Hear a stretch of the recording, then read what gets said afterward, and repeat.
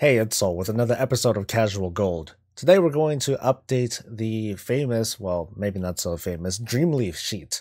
As you guys know, I am a big believer in the value of Dreamleaf relative to what you can do with inscription materials. As in, well, basically this spreadsheet is designed to calculate the absolute value of Dreamleaf, and it'll help you decide, hey, whether or not you're going to sell Dreamleaf, or if you're going to break it down into materials, or if you're going to make glyphs out of it.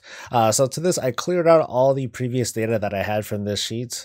Basically, what I do, I just mill a whole bunch of stuff.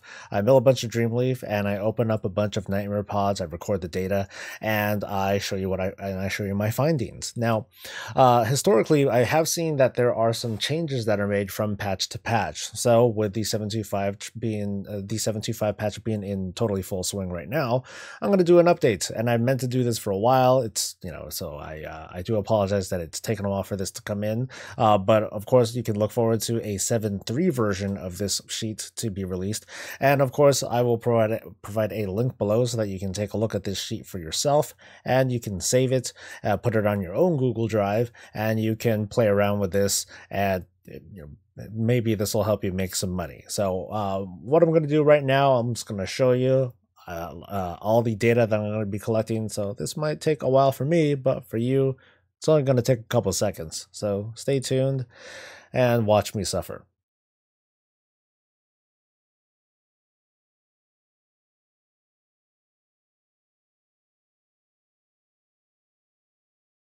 All right. Wow, this is taking much longer than I thought.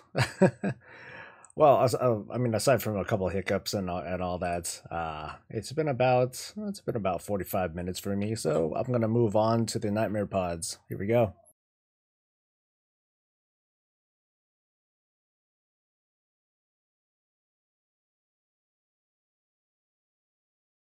Ooh, all right. So that should take care of everything. Let's just make sure that the data is all filled out. I can't have any blank spaces. So let's look at some of these results, as long as I didn't screw anything up. So if we look at the other sheet and we go to our backend calculations, we'll be able to see what kind of variances that we're seeing. I added a new slight thing here. So this was the actually, let me scroll this a little bit. So here, there we go. So here I have the actual Dreamleaf yield that we got for this session, and I also have the previous yield, as you can kind of sort of see right here. I think you can see my mouse cursor here. So we see that the Dreamleaf yield has been buffed by a little bit. It's gone from from 9.17 Salo. It's gone to 9.17 Salo from the previous value of 882. Basically, you can see the variance here. From here, the nightmare pod yield, that has gone down a little bit, and I kind of noticed that when I was doing the milling and the opening of stuff, but it hasn't gone down. By much. The pod yield has gone up a little bit, but this is mostly due to, I think this is mostly due to the Dreamleaf yield just kind of influencing that.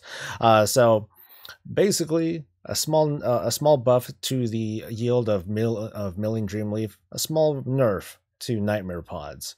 All in all, it's not like a huge change. I mean, if I go here, if I go to the front of the sheet, and let's go ahead and take my character over to an auction house right quick. Well, I guess it's going to take a few moments to teleport. For those of you who aren't familiar with this Dreamleaf sheet, you just simply plug in the values that you see right here in the left hand corner, highlighted in the blue. Just pump in the values that you see in your auction house, and you'll be able to calculate whether or not you should buy Dreamleaf or if you should mill it. And also, you'll be able to get the minimum posting values here in this second column, or this lower column here.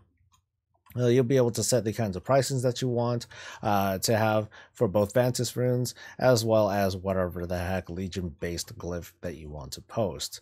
And as always, if you wanted to post non-Legion glyphs, my recommendation is to just pretend that all ink is worth 5 gold each.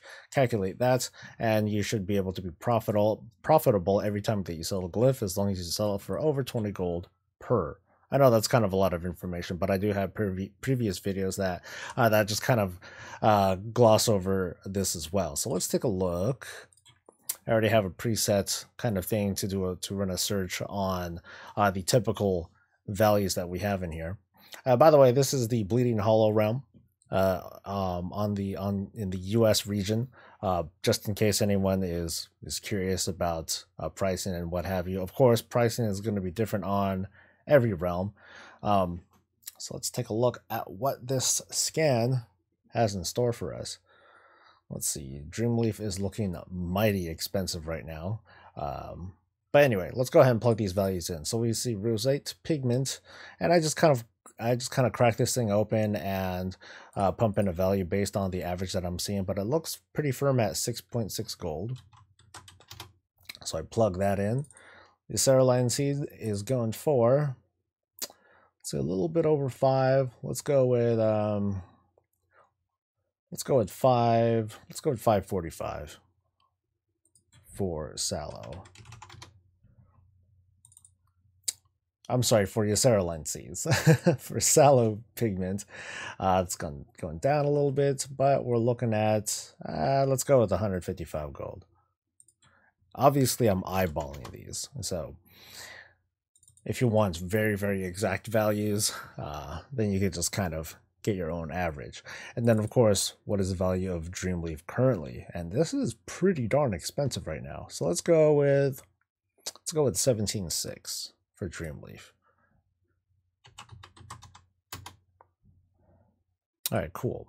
So according to the Dreamleaf sheet, a stack of Dreamleaf is worth 3,883 gold and 93 silver and whatever copper, or it's worth 19.42 gold per herb. And this is all based on all these calculations here. How much is how much yield are we getting from Dreamleaf, as well as how much as well as how many nightmare pods are we getting, and of course what do we get from a nightmare pod, as well as whatever we get from a nightmare pod of a nightmare pod.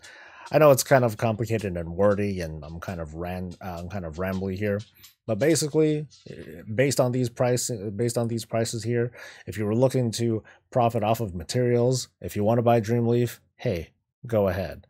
This is despite TSM telling you otherwise. You can potentially sell at this sort of profit. Now, of course, you need to actually sell it in time in order to make these values run true. So you can do what you want. You can either try to sell it and see what you can flip, or of course you can refer to the glyph glyph crafting prices here and just sell glyphs. So that's pretty much it. I just wanted to give you guys an update as to the state of just what is Dreamleaf worth, because and to pretty much kind of triple verify that yes, in every patch, there is a change to the yield in herbs. And I focus on Dreamleaf because I still feel that Dreamleaf gives you the most bang for your buck.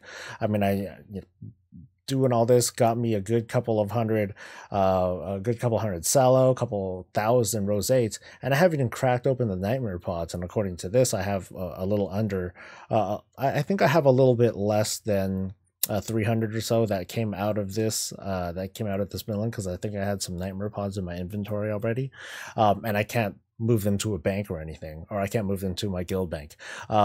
So looking pretty good. Anyway, that's going to be it for today. You guys have a good one, and of course, if you want to take a look at any of the other economy-based videos, you can take a look at my playlist that's based on casual gold. So I'll see you guys in the next video. You guys have a good one, and of course, like and sub if you care about this content. I'll see you later, and stay breezy.